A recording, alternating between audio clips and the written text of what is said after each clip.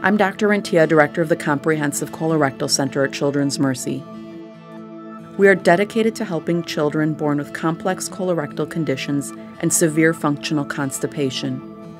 Bowel management is a clinical experience in which we work on getting the bowels and colon empty and the child clean for poop. There are many treatment options available. Please contact us at the Comprehensive Colorectal Center to discuss which option is right for your child. How to perform a Malone flush. There are many reasons your child may need an enema. Many times it is due to constipation or because a child cannot control their own bowel movements. A Malone flush is a safe liquid that can help clean the stool out of your child's bowel. The goal is to completely empty out the colon so your child can be free of stool accidents. The flush typically takes 1 hour. Allow 5 to 10 minutes for the flush liquid to stay in the colon and 45 minutes for your child to sit on the toilet and empty the colon.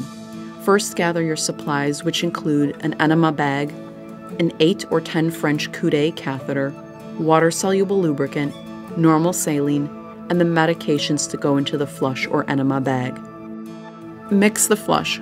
Holding the bag upright, make sure it is in the locked position so that the fluid does not escape the bag. Pour the prescribed amount of saline and other flush additives into the enema bag and swirl the bag gently to mix. Hang the bag on a clothing hanger or hook. Attach the end of the tubing catheter to the flush bag. Have your child sit on the toilet. Lubricate the Coude catheter tip. Insert the catheter 4 inches into the Malone channel. Hold the catheter in place. Run the flush through the catheter.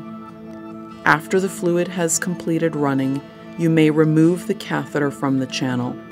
Allow your child to sit on the toilet for their instructed period of time. After the flush has completed, clean and dry the Malone site with soap and water. Put the water-based lubricant on the end of the stopper before you insert it. Gently insert the stopper until the disc of the stopper is flat against your child's belly.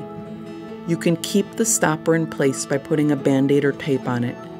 Change the dressing every day to keep the site clean and free from irritation. When to call. If you have any questions, if your child experiences redness or swelling or drainage at the belly button, if the tube comes out before 1 month after surgery, if you have difficulty catheterizing the channel of the Malone, diarrhea, if there is no bowel movement after flush, if your child experiences nausea or throwing up, or leaking around the channel, if there are accidents or pain from the rectum or cramping. For more information or to make an appointment, visit our website at childrensmercy.org/colorectal.